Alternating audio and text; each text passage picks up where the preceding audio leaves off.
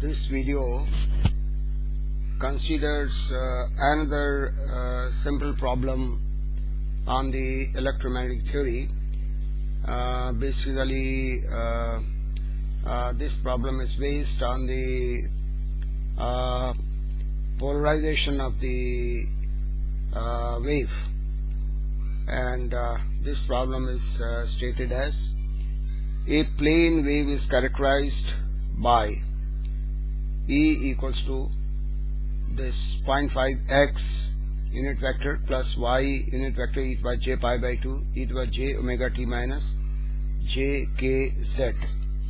This is the electric field given, and we have to find that whether the wave is polarized linearly, circularly, elliptically, or unpolarized. So we have to find the polarization of the wave in this particular problem. What we observe from this problem is the electric field is given, and this electric field has both x and y components. That means the electric field is in the x direction also, and the electric field is also in the y direction. And so the direction of propagation of the wave is the z direction, is the direction of propagation of the wave. So we can write these electric field components, the x component and the y component, and after finding Ex and Ey component, we will try to find out that what are their amplitudes, and depending upon the amplitudes of these waves, the polarization of the wave will be decided. So we can write the value for Ex, that means the x component of the electric field we can write here like 0.5 x. X is the unit vector, and the other part is e to the power j omega t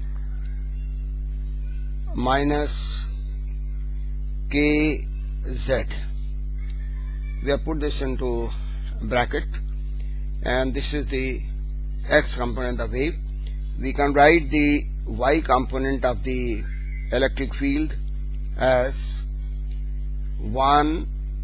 This is e to the power j pi by 2 e to the power j omega t minus k z. So this is the electric field component, and this is in the y direction. So this is the unit vector for y direction.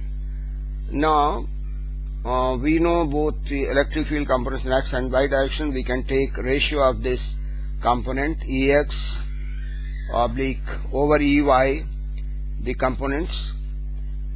This ratio comes as 0.5 into this factor will cancel out, and this will give me e to the power minus j pi over 2. This could be written as half is the magnitude, and this is minus 90 degrees. That means this is the magnitude part and this is the phase part of the electric field components in x and y directions. Now we can find the ratio of these components and their magnitude, ratio of their magnitudes. What we find here is this ratio is of their magnitude is basically, this is half, which is not equal to 1. That means both the amplitudes of electric field in x and y directions, they are not the same. Since they are not same, the wave is not circularly polarized, the wave is elliptically polarized. So this option, that the wave is elliptically polarized, is the right option. Since if the wave had been circularly polarized, the amplitude ratio of the electric field in x and y direction should have been same. Since that ratio is half, which is not same, so the wave is not circularly polarized and the wave is elliptically polarized. So this is the right option. Thank you.